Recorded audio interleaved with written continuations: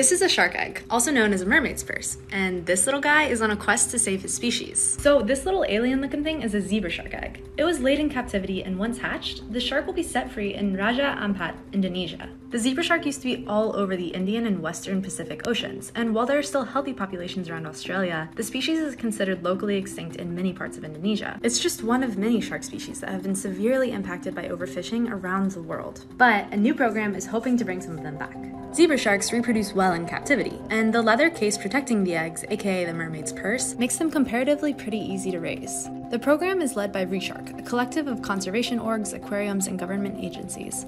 They're hoping to set hundreds of the sharks free in the coming years to re-establish populations around Indonesia. They started with 2 pups named Charlie and Kathleen, who were released into Indonesian waters in January. And while overfishing around the world definitely still needs to be addressed, researchers are really hopeful about this new project, mainly because these areas are now protected from fishing, so hopefully the sharks can figure out their new home in peace.